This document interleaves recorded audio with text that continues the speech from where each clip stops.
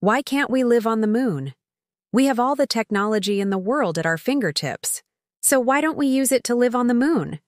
It's pretty simple, actually. Number 1, there's no air to breathe. The moon has an atmosphere, but it's very thin. It's about 100 times thinner than Earth's atmosphere. And that means there's not enough oxygen for us to breathe. Number 2, there's no water. We can bring water from Earth, but it's very expensive. And without water, we can only survive for a few days. Number 3, it's really cold. The average temperature on the moon is about 100 degrees Celsius.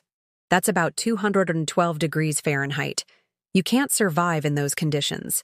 And finally, number 4, there's no protection from radiation. The moon doesn't have a magnetic field like Earth does, which protects us from harmful radiation from the sun. So for now, living on the moon is not possible. But that doesn't mean we can't dream about it.